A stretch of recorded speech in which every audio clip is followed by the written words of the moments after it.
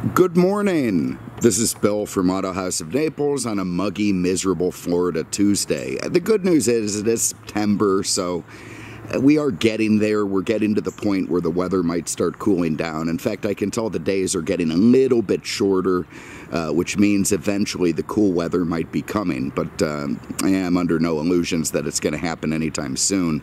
Back in Peter's yard, I can hear the birds. I can't see any, thank God. None swooping down quite yet. Keeping an eye out, though. You never know. My apologies for being so long away. This is, it's been weeks since I've done a video. It's been very, very busy, as, one finds it. I did an auction up in North Carolina a couple weekends ago. Then I did the Mecum auction, which was a complete waste of time last weekend. And here I am today hawking my tawdry wares. But what can I tell you? It's just been one of those things. Obviously, I've run into problems. Andrew has not yet been able to change the name of the site, so that just goes on in a miserable, endless thing that may or may not eventually get settled. And anyway, nobody cares about all of that. The state of the world is still pretty stupid, I have to say. It's just getting worse and worse. Every time I turn on the news, I watch it for like 5 minutes, get disgusted, and then turn it off. Talk about petty idiocy. I mean, we are living in idiocracy right now. We really, really are. It's a complete lack of education. I mean, not that I'm any kind of Eton graduate or anything, on to Oxford, but, I mean, for the love of God, people have absolutely young people seem to have no true concept of history, of where they came from, of what got us here, and the way things are going today. I actually see people calling for communism now. Communism. They're not kidding. And I wonder to myself, what kind of jobs do these people think they're going to have under communism? Do they not understand that even in communism, there are people who have to empty the portable toilets? And frankly, it'll probably be them. But anyway, I've been warned to not get too political in these things. I'm not even going to talk about all the masks and COVID stuff and CDC announcements, but I can tell you this, for the whole Mecum auction, they were very, very particular about making people wear masks, so I did, and it was hateful. It was look, I'm not one of these anti-maskers who's going to go on a tirade or a crusade. If you make it so I have to do it, I'll do it, but I'm not going to lie. I'm going to tell you that I absolutely hate it. It feels gross breathing in all my old foul old tacos that I ate and cigarettes, and it's just, oh God. I mean, if I could go back and, make myself be born 40 years earlier, I probably would. Anyway, nobody cares about all that, so let's just get into this. This is a 1988 Lincoln town car. Believe it or not, this was the first Lincoln town car, or at least the first town car that actually was badged and named a town car as a model. Lincoln had been using the town car for many, many years as a trim platform on the Continental or other cars. Town car refers to, back in the very olden days, it was where you'd have this closed-in box in the rear where the rich fat cat sat giggling and smoking cigars and, molesting chambermaids, while the chauffeur was up front in an open-air environment, chewing bugs with his teeth, letting the rain in, hating the person in the back seat. And I suppose that's part of what led to our lust for communism today, but God help everybody. But anyway, so that was essentially a town car. And then, Cadillac had the Sedan DeVille, which was a fancy French way of saying town car. And the two of them just competed for a long, long time. But to go back, you have to start in the beginning of Lincoln. And here's something a little bit fascinating, is that Lincoln and Cadillac were founded by the same guy. A guy named William Leland, one of these very odd, progressive engineering types, born in Vermont in 1843, somewhere around there. There's some argument as to what town he came from, but I mean, who the hell cares? But anyway, he was one of these guys who was just absolutely dead set to do something, and he went on to do things. He was the youngest of 8 children. He got into engineering. He worked for the firearms companies, including Colt, and that's where he got a love for this new zeitgeist going on at the time, which was interchangeability, and that was was, you know, believe it or not, even though it's something we take for granted now, it was quite a sea change at the time. And what that meant was you could take one model of something, you could take a part off it, and you could stick it on the same model of something else without any kind of filing or engineering or change, you know, because the parts were all designed exactly the same standard. And that is something that really was only coming into its own at the end of the 19th century. So, very interesting guy, Leland. He was called in as a professional engineer to aid in the liquidation of the second effort of Henry Ford, the Henry Ford Motor Company. Of course, Henry, being a famous bastard, had a huge fight with his comrades. The comrades decided they would band together, go against Henry, and liquidate the company. They called in Leland to oversee it. Leland took a look around and told the guys, "You're crazy if you liquidate this thing. We can start making cars. I've been making engines for this guy named Olds, went on to be Oldsmobile. We can use that and create a new company," which the investors did, and they created a new company named Cadillac, and they, you know, sent Henry Ford down the pipeline, which really pissed off Henry Ford, which frankly is not a guy you want to piss off, at least not in the future. And Leland went to work running Cadillac, and in fact the first Cadillac model was virtually identical, with the exception of the engine, to the first Ford Model A. Not the famous Model A, but the first Model A, kind of a runabout thing that Henry Ford came out with a couple of years later. And anyway, in 1909, Leland sold out to General Motors, Durant. You know, it ran the company then until 1917, when he and Durant got in a big fight over supplying Liberty engines for airplanes in World War I. Apparently Durant was a bit of a pacifist and wanted absolutely no part in the war, whereas what's-his-face, Leland, decided that he did, whether it was for ideological reasons or profit reasons. He wanted to build airplane engines. So they parted ways. Leland started his own company to build these airplane engines, and after the war that went on to be called Lincoln, a company he named after the president that he said was the first president he had voted for. So there it is. A guy named Leland developed both Lincoln and Cadillac. That's a tough one for some of these fighters to swallow. There's a big fight between these two companies. But anyway, Leland did quite well with Lincoln for a few years, and then in 1922 it all went bust. He just wasn't doing that well. Enter the Ford Motor Company. And Mr. Ford gets his revenge. I mean, apparently the court people said that the company had a very healthy $16 million worth of assets, so Ford offered $5 million for it as kind of a finger in the face to Mr. Leland. The court upped it to $8 million, which then they paid, but it really did obviously please Mr. Ford to have Mr. Leland under his thumb. And Leland thought he was going to run Lincoln the way he saw fit for the next few years, but did not happen. Enter Edsel Ford as the sort of managing partner of Lincoln, and eventually he just drove Leland and his kid William out of it. They left in shame, and I don't know, 1925 or something, they had to bail. And Lincoln became Ford's only, truly only luxury brand for many years. You know, eventually Ford did buy Jaguar, Aston Martin, Volvo, all that stuff, but then they got rid of it again a few years later, and Lincoln today is still Ford's only luxury brand. So many, many years of interesting stuff with Lincoln that now is well over 100 years old. They did build some pretty incredible cars going on through the years, very exclusive cars. They became, you know, a maker of 12 cylinders. Then they got rid of their 8, so they were exclusively 12 cylinders for a while. They were competing with Packard, Cadillac, Pierce Arrow, even Duesenberg, and, you know, creating some pretty neat stuff. But post-war, you know, after building a bunch of bombers for the war effort, they got into more of a, you know, less coach-built, more of a mass-produced thing that would make them profitable. There's the phone, of course. Boy, and that continued on and on.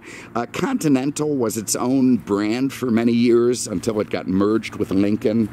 Mercury was merged with Lincoln pretty early on, and it just led to some very confusing and strange hybrid cars over the years. If you remember the Lincoln Versailles, that was in the late 70s. It was considered one of the most egregious attempts at badge engineering ever, where they took basically a Ford Granada and then a Mercury something or another and turned it into a Lincoln. And enter the early 80s. Lincoln is marketing like 6 different cars that all look identical. So all of that had to change. Enter the town car, one of the first cars based on the Ford Panther Platform, which became one of their most successful platforms, ran all the way through 2011, mind you, and was a very, very successful thing for Ford. But anyway, after all of that diatribe, this is it. This is the first generation true Lincoln town car and remains one of the most successful in history. And what's interesting about it is it wasn't really meant to be. If you remember in the 80s, gas prices were all over the place. The economy was weird. Lincoln thought it would build this thing, which was considered a downsized town car, but still full frame, for a couple of years before going over to front drive stuff. If you remember the late 80s, that Continental, actually the mid 80s, that front drive Taurus-based Continental came out, and that was supposed to kind of be the future of Lincoln. But instead, when Cadillac went front drive, tons of their customers went over to the town car because it was still rear drive, full frame, gas prices stabilized, and Lincoln had a lot of success with this car. So they just kept it the way it was all the way through 1989. Then in 90, they came out with another generation of town car, a little bit more aero looking, based on this platform. And then finally in 97, the third and final generation of town car came out. But this was the first one, and to me it is the most handsome and the most, if you will, the last of the true American Luxo barges that just didn't take into account any of the European crap going on at the time. I mean, there's no attempt at aerodynamicizing this car. There's zero attempt at making it handle. This was a big, full-frame Luxo barge meant to pamper its occupants, you know, navigate itself down the highway at decent speeds while providing an incredible amount of touch-free comfort for everyone in it. And I love it. I love the big grille in the front, the quad headlamps, the big chrome bumpers, the forward-looking fenders with the clear parking lamps at the front, the hood badge on the top. It is just a very, very attractive car. What is arguably the most attractive fake wire wheel ever made, you know, to the point that people think they are wire wheels, including the auctioneer who sold me this car, called it wire wheels. Well, it's not. They're faux. They're not real wires, but they do a great job of looking like it. And, you know, the chrome on the bottom, absolutely gorgeous. You see that big, this is one of my favorite features of this car. You see that big light on the side, right behind the parking lamp, that big cornering lamp. When you turn on the signal, that just lights up the whole side, either side of the car, and makes it easy to navigate this thing around corners. This one had the rather expensive carriage roof option. This is the kind of stuff that just doesn't happen anymore. You see how it's kind of cunningly designed to look like a convertible? So we used to say in the 80s, if you think it's ugly now, wait till you see it with the top down. But it was quite an expensive option. I want to say like $1,500 back when the whole car cost, you know, barely 20 grand. It did get rid of that little quarter window, but did give it a rather handsome, nice big fabric roof. This one also had a very special option, the towing package, which was popular at the time. What that did was gave it true dual exhaust from front to back and a 355 limited slip rear diff. So nice option to have in this car. In 86, it went through a refresh. They did make the car a little bit more aerodynamic. They changed the tail treatment a little bit, smoothed out the trunk, smoothed out the fender, and I think it's probably the best looking incarnation of the car. Anyway, let's just start inside. Go inside the trunk. I love this clink. So you lift this cover up, it'll rest itself, then you use one of the 2 keys you're given, stick it in here. twist and up it comes. So obviously an enormous trunk designed to fit whatever you might need to put inside. Of course, a lot of these cars were used for livery, you know, like limousines and such. So they had to have pretty big trunks. As you can see, I've got all my crap in here. There's just no way around that. I had to bring a special extra amount of crap today. Anyway, you see a full-size spare tire, place inside for, you know, we're not going to go into the old mafia jokes, but, you know, you definitely could fit a few deceased guys in here. Whoever owned this thing put in a modern radio, which really offends me beyond description. Really, really does. But the good news is they left the original factory radio there, which I am going to have reinstalled today because I just can't take it. So if you want to put back in that Bluetooth thing because you want CDs and Bluetooth audio, that's fine. But yeah, that's it for me. I can't do it. So anyway, that's going back in today. But anyway, everything nice and lovely there. You saw this little thing kind of motor itself up when we opened the trunk. That is a soft close mechanism, so when I lower it, it'll suck itself down. And there it is. Nice stuff. Have a look under the hood. This was such an unabashed, unapologetic American luxury car. It's really why I love it. So under here was another useful thing for Ford. Instead of dicking around with different engines, they got rid of the big blocks. In fact, the fuel mileage went up 40% in 1 year model alone. And then the old carbureted 5-liter 302 became this frying pan, sideways mounted, tuned runner 302 with, the horsepower is kind of shitty, like maybe 160 with this dual exhaust option, but it still motivates the car down the road fine. But this was used cross-platform. You would find this engine in the Mark 7, which was Mustang based. You'd find it in the pickup trucks, and of course that's part of what made Ford become very, very profitable as time went on. So pretty good stuff there. But anyway, terrific engine, this frying pan 5-liter that they put in these cars, and good for hundreds of thousands of miles. And this one's in great shape. Very, very nice stuff. Love it. And I just love that big V in the hood with, oh God, is that cool. And the little bumperettes, white walls. Stuff like this keyhole is illuminated, so is this keypad. This was the first car Lincoln brought the keypad out in. You could close the car, open the trunk by putting in a code. All very neat stuff. The rear seat's incredibly comfortable. Your Canadians are going to be intensely chipper back there. Look at this, we got dust, got the detail. I'm cursed with never having great detailing. But anyway, it's just all this American luxury, you know, the faux wood, the little pop-up, you know, ashtray stuff. It's got the light in the window, the pull handle, this deep plush carpeting that your fingers sink into. It's just a lovely way to live, and we've lost it, and I miss it, and I wish we had it back. In the back, you've got these little pockets, nice place to stuff a revolver if you're getting carried around back there and worried about things. You got a little center armrest, you've got a package shelf back there, and anyway, all very lovely stuff. Key out. I do love the mirror-mounted thermometer. You can see where it sucks the air in the front. It's also illuminated, which I did notice worked this morning, and then has this cool dial-style thermometer with the Lincoln logo on it that lets you know what temperature it is outside when you're really cool and cold inside. More controls here with the windows, the window lock, the door lock, the power mirrors, the power seats. I like having the control on the armrest instead of the seat itself. Does have a manual recline. Love the pillow leather. That's super comfortable. I mean, you can see why people went over to these things, especially the Cadillac guys. Front drive. The hell? But anyway, so Lincoln ended up selling a bunch of these cars because they were so damn comfortable.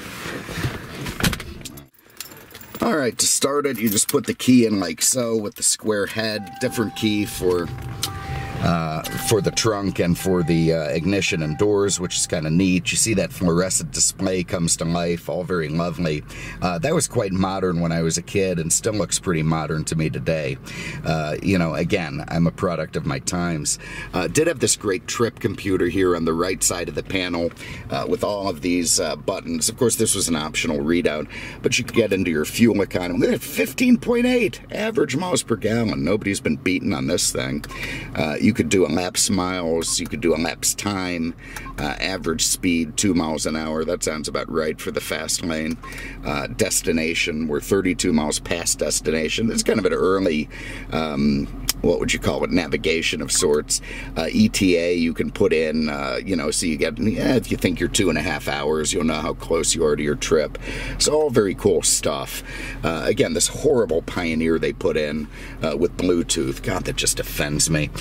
Very flat dash with the wood paneling. Looks nice, looks American luxury, looks proper. Lincoln Town Car badging on it. This very cool self-dimming mirror, which when I was driving over here, I can tell you works extraordinarily well. This will set the distance that it will pick up the dimming, and you can turn it off or leave it on auto. Nice big American-style sun visors with cocaine mirrors in them, all very lovely. One thing I always found fascinating about Lincoln was where they hinged the tilt wheel. Instead of it being the whole column, it just tilted right at the very end, which actually works just fine, better than I would have thought. In fact, they used to have horn buttons on the column, but they moved it later on in production too. There, and you see it has a nice big train horn. But anyway, your wipers on all these incredibly cool chrome stocks, your big shift mechanism there. I don't know. This is just great American luxury to me. I absolutely love it. All right, let's go for a spin. All right, so I love looking down the front of this thing with this giant long hood. And again, this was a downsized car in its day. This was smaller than what people had had before it, but god damn is it huge today. You see the big hood ornament on the end, the way it sort of all angles up. And this is not a car that you steer. This is a car that you navigate the way you would like a Carver yacht or an ocean yacht or something. In fact, the hood ornament becomes a very, very important part of how you drive the car, because you kind of aim that like a target at a point in the distance and then sort of correct the car towards that point instead of really steering it. It's much more of a nautical affair to drive this thing. It's got, again, this giant, well, we're going to have incredible sun here. I cleaned the window myself this morning. Look at that. So it's not all insane and ridiculous the way it is when the detailer does it. But anyway, there's the sun visor. So you just kind of navigate this car and make corrections as you go, like you would in a large boat. You're floating on the pavement. I mean, absolutely floating. You've got this giant full frame. You've got a solid rear axle. We've got squirrels playing with their life. Yeah, you better run. And it becomes one of the most comfortable, incredible experiences you can imagine. Now, if you're one of these guys who you have to feel like you're in a sports car, this is not the car for you.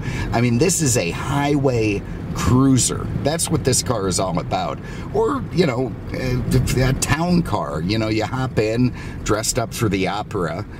You go down, you leave the window up at the stoplight where the homeless guy has the cardboard sign, and then you drive there, watch Puccini or whatever you're going to see, you know, get back in the town car at the end. In fact, that was one of their commercials at the time. The Lincoln Town Car, please.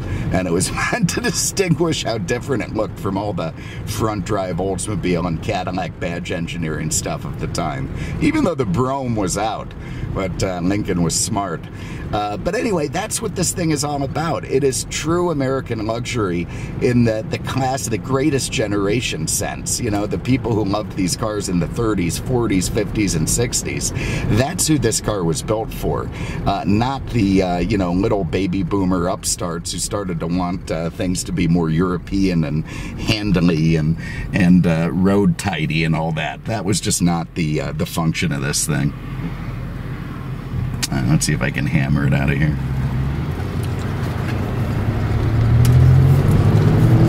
There's big dual exhaust singing. And the insulation is terrific. You really just get a vibe that there's, you know, this thing again was meant to compete with Mercedes. It was meant to compete with BMW, or at least the 7 Series. You know what? That's not true. I'm full of shit, because the BMW wasn't really considered a luxury brand in '88. It was much more sports oriented. But you know, the 380 SL, the 560 SEL, this was kind of a cheaper alternative to those cars, and really did hold its own in its own way. Obviously, it would compete with Cadillac, Jaguar, with other you know, high-end luxury makers at the time, and of course became incredibly invaluable to the Livery Services, because they went a long time, they didn't require a lot of maintenance, and people just loved driving in them. The zero effort power steering, lovely little thin leather wrapped wheel. It really becomes a joy to pilot this car around. Really does. I mean, not in a sports car way, but in a luxury car way. Absolutely love it. So there it is. This is a 1988 Lincoln Town Car. This one has just 38,000 miles on it. Very well kept, collectible, a level example. If you want to put one away, this is a great choice. Beautiful silver in color, blue carriage roof, navy blue leather. It's got the wire, faux wire upgrade, the carriage roof upgrade, the dual exhaust, and limited slip option. This is a very, very nice one to have. If you're interested, call the guys at Auto House, 239-263-8500, on the web at autohousenaples.com. Thank you again for having a look. I really appreciate it. I'm going to be back, you know, doing videos this week. We do have a race in Sebring at the end of the week. That's going to throw a curve into thing for Fridays. But anyway, I'll probably be back then the following Tuesday, and we'll just keep getting them up. I bought about 15 cars on that trip, so a lot of cars to get ready and list and video, and they'll all be coming up soon. So anyway, there it is. Thanks for having a look, and we will see you with the next one. Take care.